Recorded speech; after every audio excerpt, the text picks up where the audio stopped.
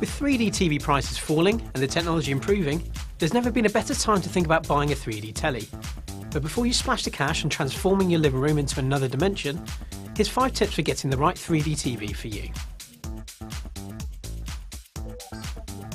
The type of 3D TV you get should be dependent on how many people you think will be watching it. Active glasses are expensive, and because of this you won't get more than 2 pairs with the television. Adding more to your collection isn't cheap, with the average cost for glasses around £50.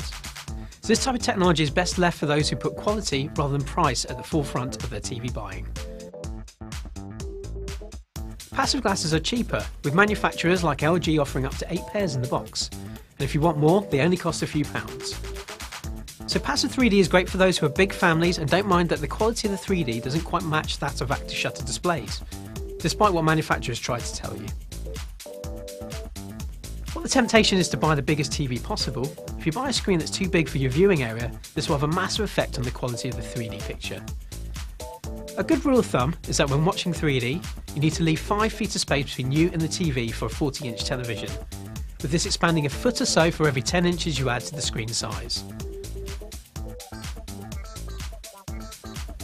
It's all very well buying a 3D TV, but you have to think about content.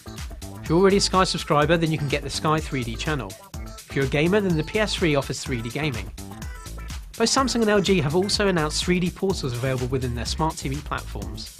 For the majority of users, however, you'll have to purchase the 3D Blu-ray player if you want to get 3D content.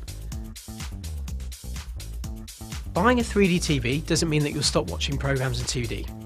Even though a TV is badged as 3D, it's worth thinking that the television you'll be buying is a very good 2D telly with 3D capabilities. The 3D feature is more of an added extra, offering you the option to watch movies, sport and documentaries in 3D, but also allowing you to put the glasses away once EastEnders comes on.